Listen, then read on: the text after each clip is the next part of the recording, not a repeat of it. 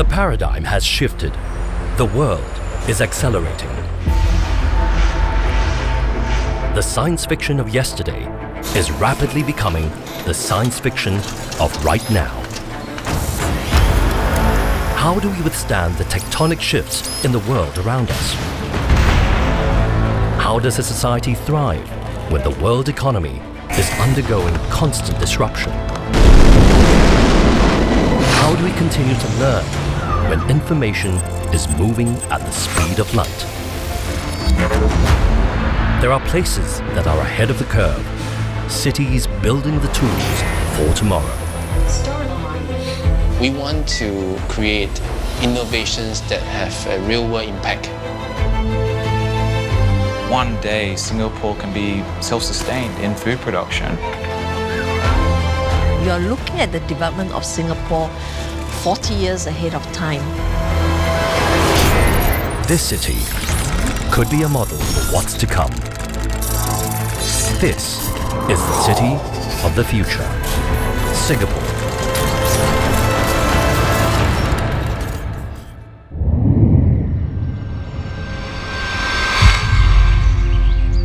The future of the world lies in its urban environments. More than half the world's population live in cities, and that number is growing. This rapid influx of people creates possibility, but it also creates challenges. How can the cities of today grow and thrive to become the places we want to live in tomorrow?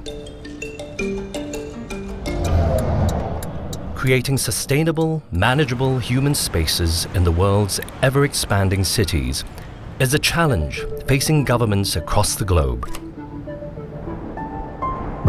And no one understands the complexity of this challenge better than the planners at Singapore's Housing and Development Board, the agency in charge of creating living spaces for about 80% of the resident households in one of the most densely populated cities.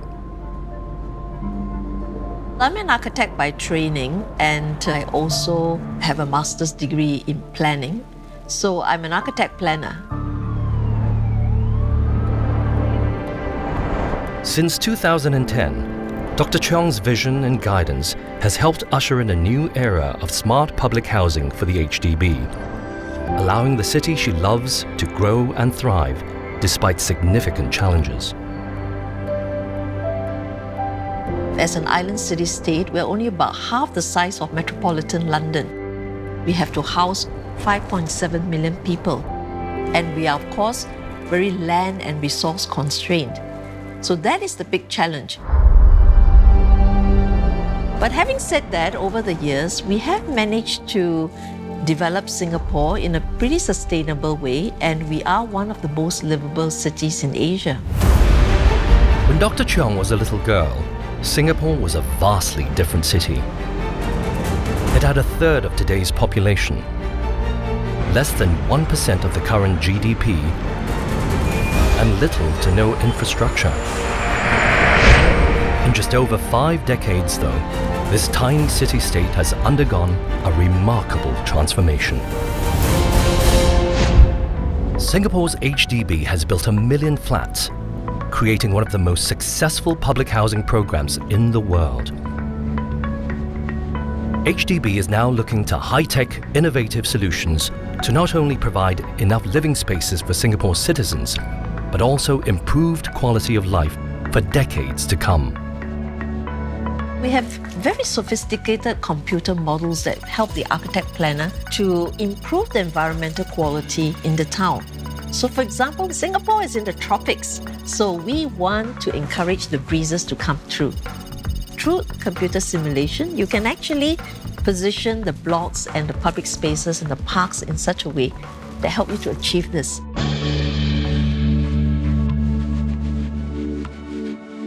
Singapore does very long-term comprehensive planning, and that is very important. You are looking at the development of Singapore 40 years ahead of time.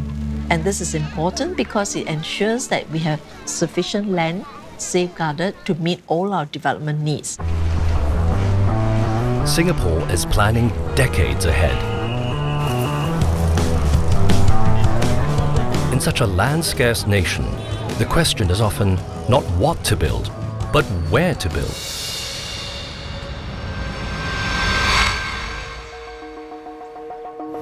Singapore's Urban Redevelopment Authority is in charge of identifying the future needs of all Singapore's land.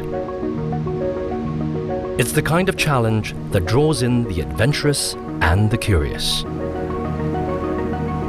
I'm very much an urban person. The city is close to my heart, and even more so having worked in detail on the plans over the last 20 over years. For Andrew and the URA, sometimes that work means creating land from nothing, a process known as land reclamation. Since independence in 1965, Singapore has used reclamation to increase its land mass by about 23%. One of the most striking examples of this, and perhaps a vision that cities across the world may adopt, is Singapore's Marina Bay, a vast engineering project that has been decades in the making. When I first started work with URA, Marina Bay was just a vacant tract of land. It was only maybe 10, 15 years ago that we actively started development of the area. Andrew was part of the team that drew up the plan for Marina Bay and translated it into reality. Its development dramatically increased the footprint of Singapore, but it was designed with the needs of its citizens in mind. The traditional central business district just comprises of office space, then is only used 9 to 5 days a week. So as we've planned Marina Bay, we've also looked to bring in complementary uses. So the idea is you create a mixed-use precinct that the activities carry on 24/7 and 7 days a week. To make the round-the-clock Marina Bay model work, the URA needed infrastructure. In land-scarce Singapore, that meant going underground, using precision-designed layers of essential services, including water and electrical tunnels, pedestrian and commercial spaces, transportation infrastructure like highways and subways, and even telecommunication superhighways.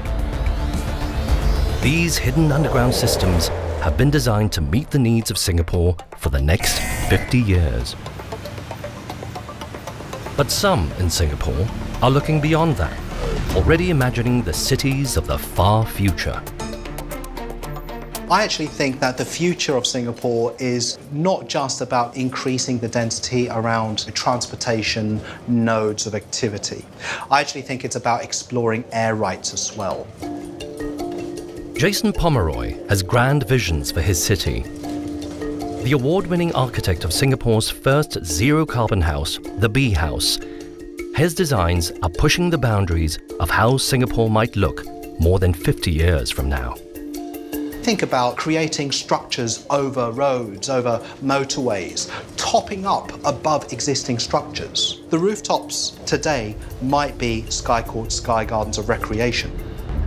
If cities expand upwards into the skies, conventional methods of road transportation may no longer be effective. Perhaps the future of urban transportation will play a major part in shaping the way we live. And then all of a sudden you're going to need to think about how to get people up there. You know, if you were to fast forward 50 years from now, we already see drone technology becoming so advanced. Why are we not sticking people into those drones? Again, a bit like Blade Runner. All of a sudden, your sky courts, your sky gardens, even your private terraces to your condo is actually a landing platform for your own personalized drone.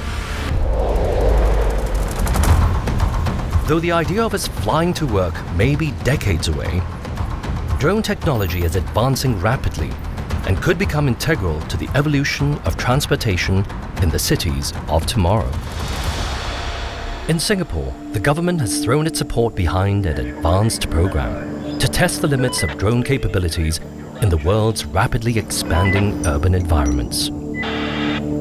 Yeah, we will release the drone.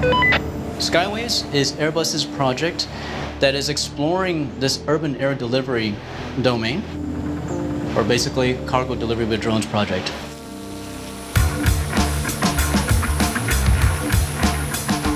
The drone that we're using is actually fully customized or fully designed by our team here in Singapore. To ensure maximum safety in the air, the drones have multiple aerospace-grade navigation systems, so that if one system malfunctions, it can rely on others to fly to its destination.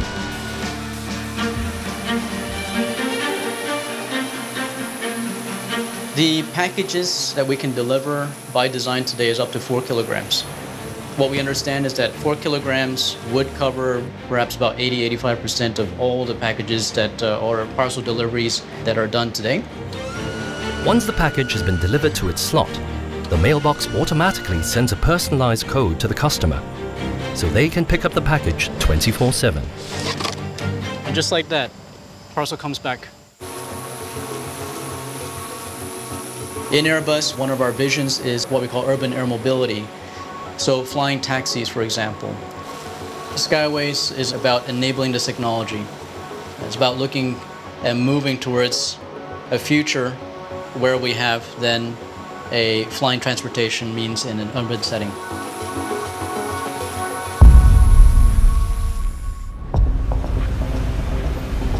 Singapore innovators are imagining and experimenting the what's next for urban travel. Drone technology may be the next revolution liberating commuters from their two-dimensional travel. But the challenges facing all of our cities may be more elemental than where we will build and how to get around. Providing food and water for the millions of people that will pack into our urban environments could be the biggest challenge yet.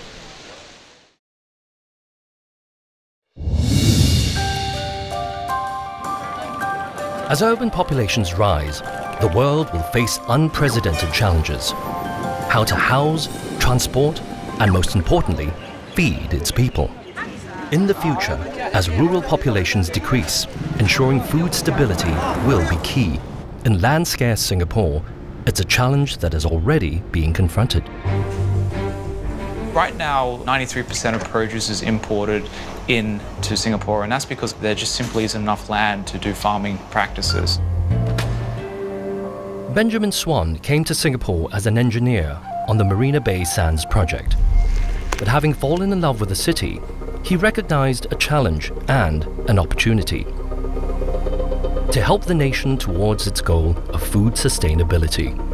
Ben is developing a new way to grow food, not just in Singapore, but in any urban environment. Sustainera is a controlled environment agriculture farm. We effectively replicate what's happening outside in nature to grow impossible products in impossible places. Singapore is a trailblazer in this technology, having opened the world's first commercial vertical farm in 2012. Now Sustainera, through their patented processes, are able to grow produce indoors, without sunlight and without soil.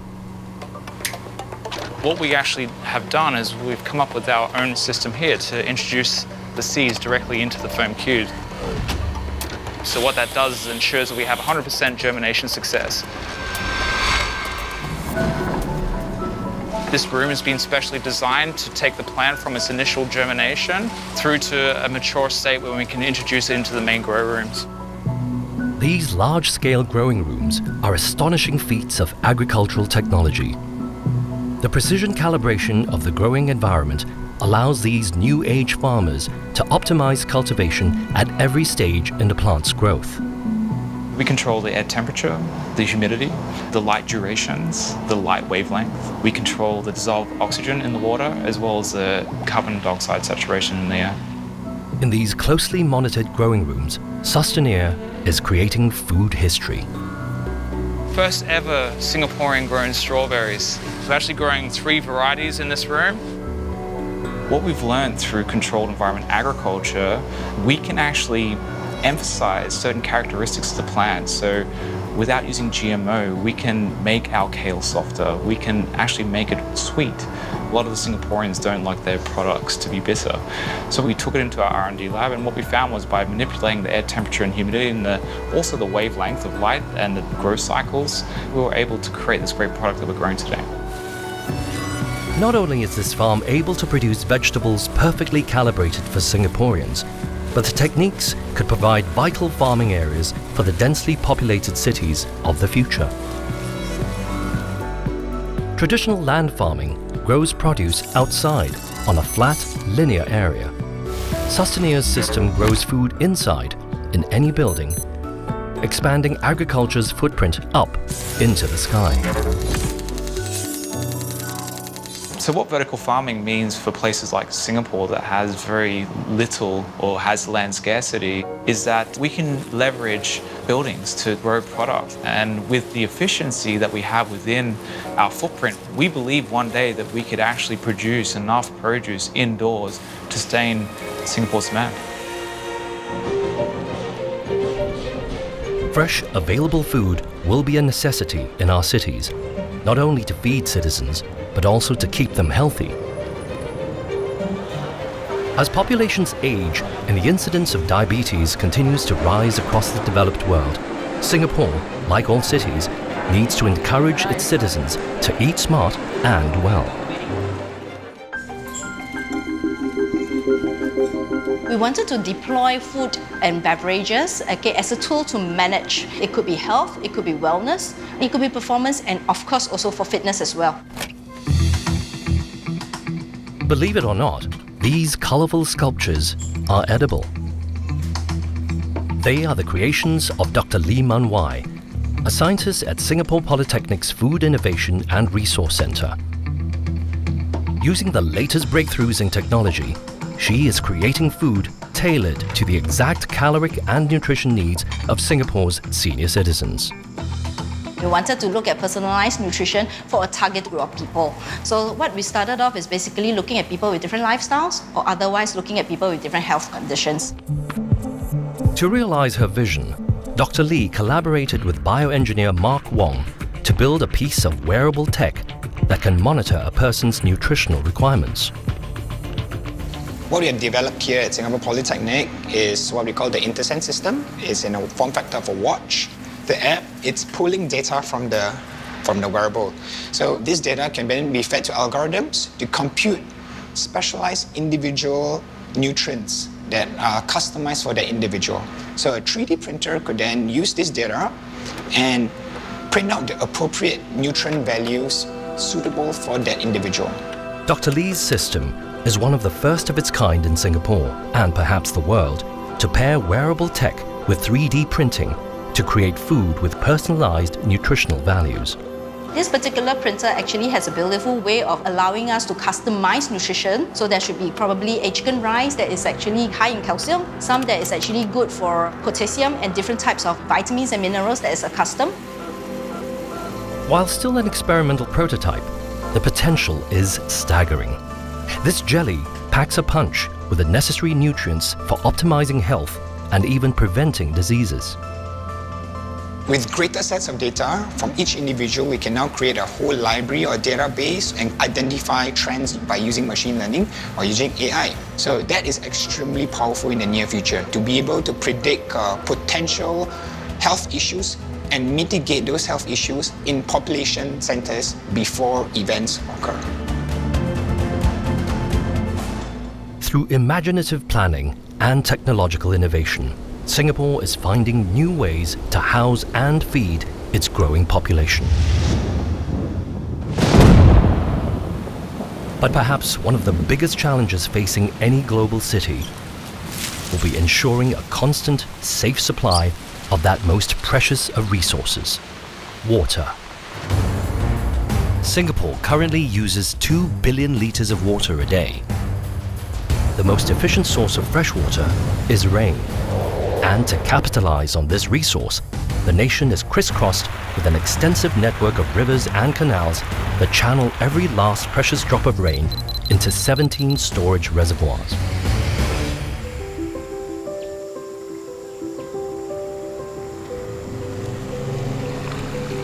About 2/3 of Singapore is a water catchment area. That's about 400 plus square kilometers. So water that falls on a catchment area, it will find its way into our drains and canals, which are linked to one of our reservoirs. Singapore's catchment system is extensive and efficient. But to collect rainwater, you need land, and lots of it.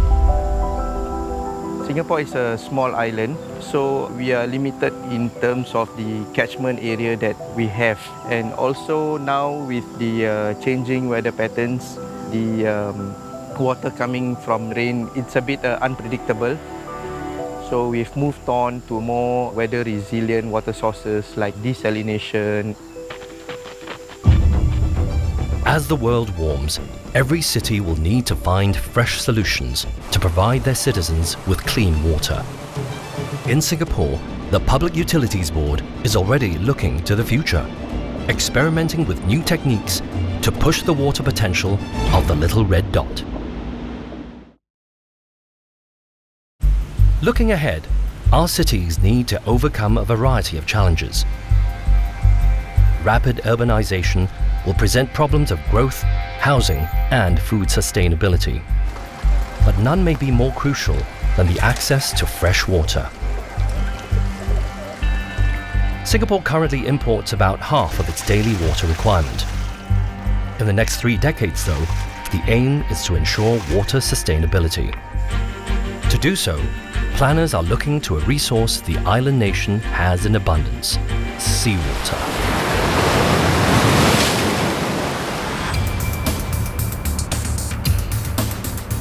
I always call this a new toy. Really, it's kind of a toy for us, but seriously, it's a plant that's designed with robustness, reliability. It's fully automated. Hugh Kit-san oversaw the construction of a brand new state-of-the-art water facility, the Tuas Desalination Plant. We've been working on this project for the last just over 2 years to get it from a green field and up to the state that you see right behind me, a functional 30 million gallons per day desalination plant. The Tuas Desalination Plant is a modern marvel of precision engineering. In land-scarce Singapore, its footprint is a mere 100 meters by 300 meters. That's roughly the size of 3 football fields. This may seem large, but it is a relatively small footprint compared to plants of its kind around the world. When we did the design and the construction, it was quite a challenge that you got to make sure that they are all stacked and arranged in like a Lego manner, that it all fits nicely into a puzzle and it forms the plant what you see today. Despite its small footprint, the Tuas Desalination Plant houses one of the world's most powerful technologies for producing fresh water from the sea: reverse osmosis filters. That's actually the heart of the plant, where the salt in the seawater gets separated or removed from the water. The white tubes, in there is the reverse osmosis membrane, where filtered water will be pushed through the membrane. This high-tech process is a key part of preparing Singapore for the future. But conventional water desalination is energy-intensive. The electricity you would need to desalinate enough water for just 1 day of Singapore's needs could power a Singaporean household for 1,000 years. To save energy and reduce the cost of water desalination, the PUB is now investing in new research. Evoqua is a company working on the desalination process of tomorrow. We are demonstrating our next ED technology for seawater desalination. Electrodialysis uses electricity to remove salt from seawater. Pairs of electrodes are placed in a stream of salt water, with 1 positive electrode and 1 negative. The positively charged sodium ions are attracted to the negative electrode, and the negatively charged chlorine ions are attracted to the positive electrode. This concentrates the salt around the electrodes. The process is repeated until the water is salt-free. Right now we are building a demonstration plant with a capacity of 3,800 meter cube per day. We have plans to further scale up this technology with a capacity of 100,000 meter cube per day. Singapore's innovations in housing, food and water are giving us a glimpse of how a forward-thinking city might solve some of the challenges it faces. But these solutions will come at a price. fast, secure and thriving economies will be essential for facing an uncertain future. And perhaps no nation understands this better than Singapore. The financial sector is a very, very critical sector for Singapore. Almost 12% of our GDP comes from this sector. So you understand how critical for us to ensure that this sector is a vibrant sector, it is competitive, it attracts the best possible ideas. As the Chief FinTech Officer of the Monetary Authority of Singapore, Sopnandu Mahanti needs to ensure that the nation sets a world standard for the financial sector. This boils down to one thing: technology innovation. Most of the services in financial sector are going to be powered by technology. In 2016, Singapore announced Project Ubin, a new fintech experiment using blockchain technology. Traditionally, banks keep a record of all transactions on their own centralized ledger, which is susceptible to manipulation by hackers. But Project Ubin keeps all records on a blockchain.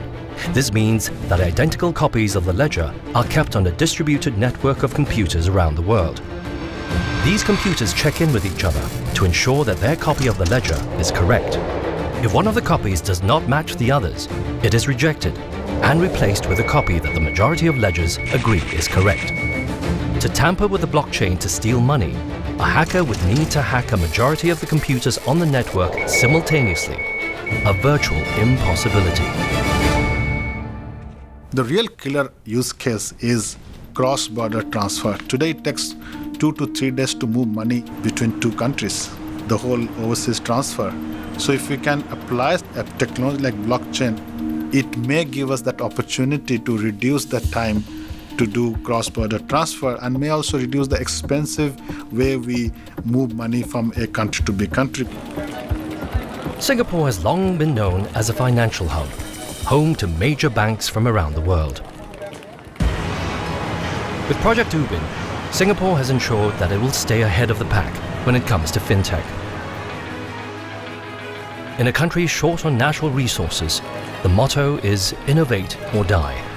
And Singapore has taken up that challenge, with a startup culture catapulting the nation into the future.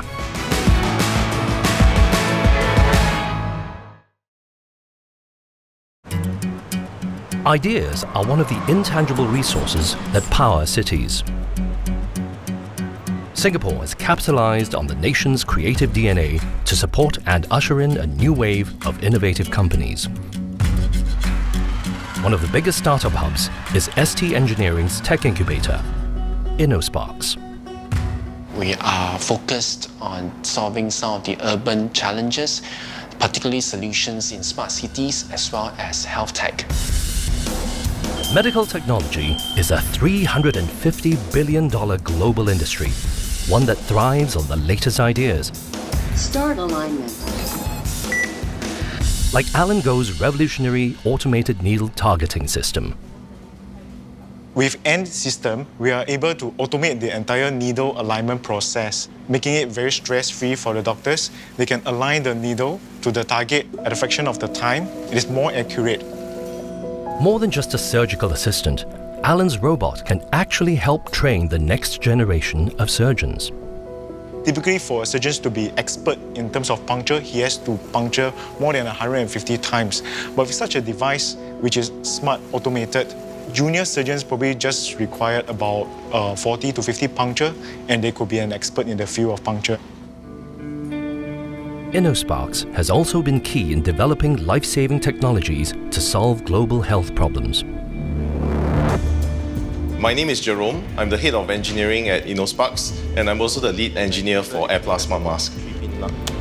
So we actually started the project development in 2013 when Singapore was hit with severe haze. During the 2013 Southeast Asian haze crisis, large-scale wildfires blanketed the region in impenetrable smog, shattering all records and pollution indexes. Stores sold out of high-quality air filtration masks. Worse yet, parents were dismayed to learn that all masks on the market were built for adults. We actually went to do a 3D facial scanning of more than 850 children and adults. And then using an algorithm that we developed in-house proprietarily, we came up with 3 sizes of masks that fits children, adults to the elderly. Using thermal imaging, the benefits of these masks leap into focus. We can see that actually the mask itself stays pretty much purple. This is a quick way to show that the ventilator is actually effective in venting heat from the mask. While a vital part of Singapore's economy, the tech scene is not just about software or hardware. At its core, it is about hardware, providing for its citizens. We want to create innovations that have a real-world impact. So we take a very user-centered approach. Singapore's digital economy is providing real, tangible benefits to people, and some of its brightest inventors are focusing on the far future. Local startup TransferFi has developed a technology that could change the way we think about electricity. Wireless power transfer is inherently being able to transfer power wirelessly. We're using radio frequency to be able to transfer power. In terms of the construct behind it is electromagnetic waves, essentially power within a waveform. The custom-built transmitter converts electrical current into electromagnetic waves. Using a complex algorithm, this wave is modulated and focused into a tight beam, transmitted to an array of antennas using radio frequency. The receiver harvests the radio frequency waves and converts them to direct current, which is able to power electrical devices. The system is ready now, so the signal is now generating. I think now we are ready to switch on the power amplifier.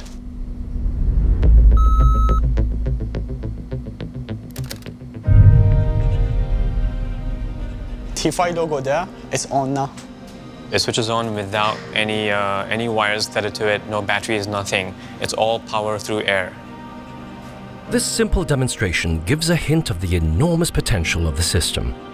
As the technology is scaled up to further distances, it could revolutionize every industry that relies on electricity, creating the world's first long-range, safe and efficient wireless power networks. There's a lot of uses. I mean, it's ubiquitous technology. I mean, you can use wireless power transfer and distribution for almost anything, from consumer electronics to medical devices to offshore renewables to sensors, for automation. Singapore's digital startups are dreaming up ingenious new technology, proving that perhaps the greatest resource we'll need in the future is imagination.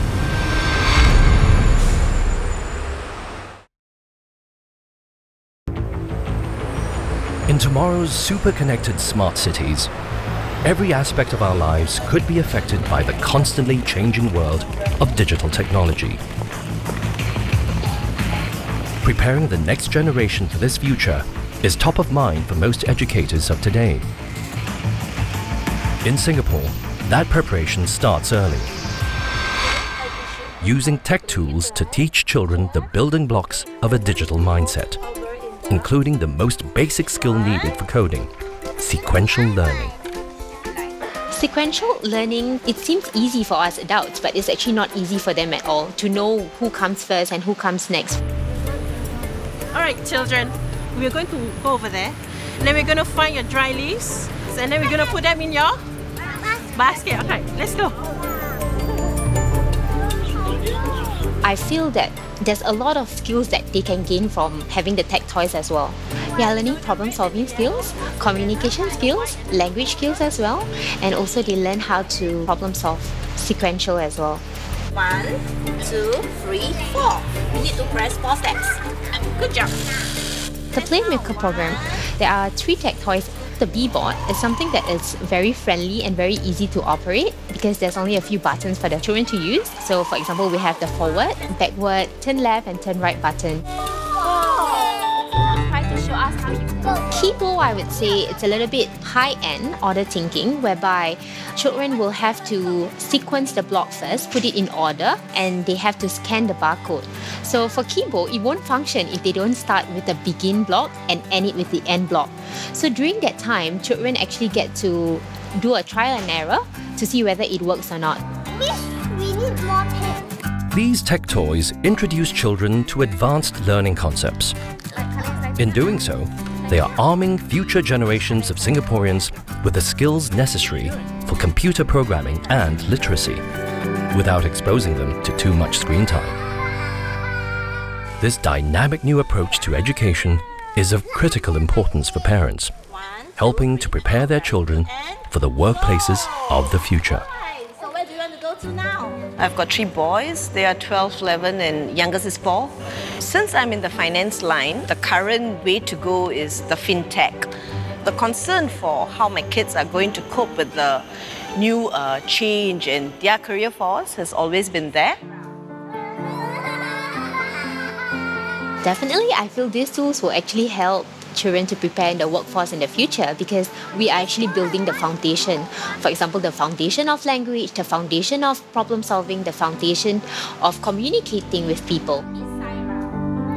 Tech literacy is not just a challenge for newer generations. As populations around the world age, the need to become digitally literate cuts across all age brackets. Singapore is tackling this problem head-on, with proactive efforts to provide tech education to all of its citizens, ensuring none are left offline. 现在科技发达，好像我们老一辈的老年人心理上觉得说赶不上。3年前我孩子给我这个智能手机，我基本上不会用，就是打电话而已。 Mr. Tan's journey to digital fluency came at a clinic held by Singapore's Info Communications Media Development Authority. 能够从这个 WhatsApp 的简讯可以转到这个国外啊，或者是这个微信里面，用微信也可以转回这个 WhatsApp 这里。我也可以打电话去国外跟朋友聊天。你好，爷爷奶奶。50年前我要跟我国外亲友 沟通的话，唯一就是写信。打电话嘛，又费用太贵。那个时候，信的来往最少都要1个礼拜10天这样，很慢，消息很慢。那么现在有了智能手机，1分钟就跟国外联系上了，啊，又可以讲得很长，讲得很清楚，甚至可以看到对方，太好了，智能手机太好了。 Singapore's focus on training all of its citizens for the future is nurturing a highly educated, versatile and connected population. Connectivity and community will shape the world of tomorrow. And in Singapore, that sense of community is already revealing itself in new and surprising ways. We are racing towards a future that will be dominated by technology.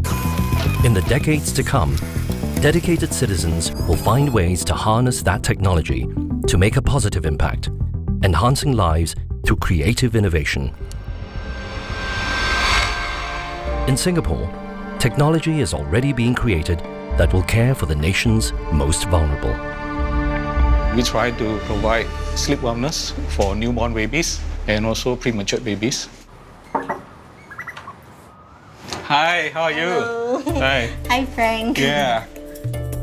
So what you do is that you actually put a baby on it, and after your baby sleep for about a minute, we can give you the breath count and know how well your baby is sleeping. When a baby sleep, they have a lot of periodic breathing. That means they breathe and then they stop, they breathe and they stop. Now this happened to 2% of the newborn baby, but it happened to 60% of premature babies. Periodic breathing dramatically reduces oxygen flow, which can have a detrimental effect on a baby's growth and even their cognitive development. The breath optic system uses fiber optic technology to help monitor this.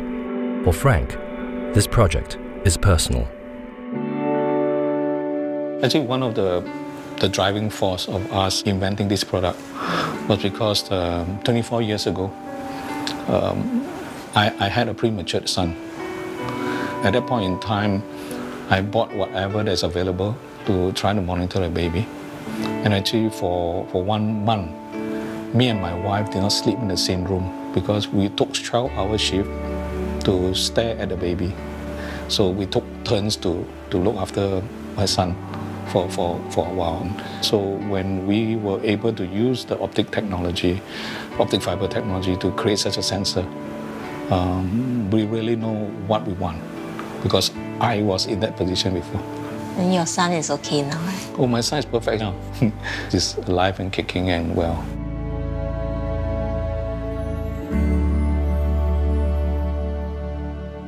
The spirit of using technological ingenuity to improve lives has been built into the city itself, with green corridors and protected parkland keeping Singapore from becoming a concrete jungle. In its efforts to conserve and protect its status as a city in a garden, NParks is employing the power of technology. So one of the tools that we use is called the SG Bio Atlas app. It's a free citizen science-based app where everybody can download and you could record wildlife sightings that you see in Singapore. It could be at your park, it could be in the forest in Singapore. And using this data, we can develop some conservation or management strategies where we could conserve certain habitats or protect certain green spaces. The app is empowering Singapore's citizens to play a meaningful role in the conservation and protection of the city's incredible biodiversity.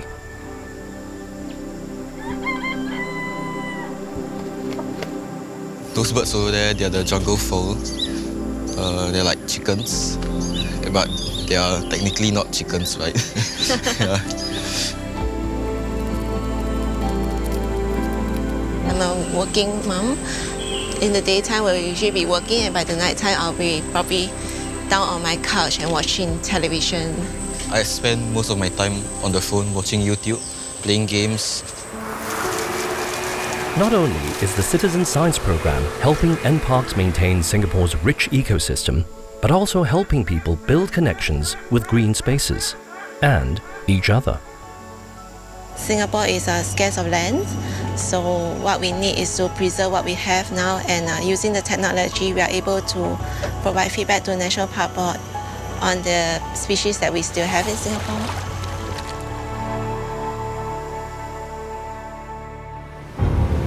As the modern world rapidly marches towards urbanization, our future cities will face unprecedented pressures. Innovation and technological advancements will help bring profound change to how we live, how we work, and how we learn. In Singapore, that change is already underway.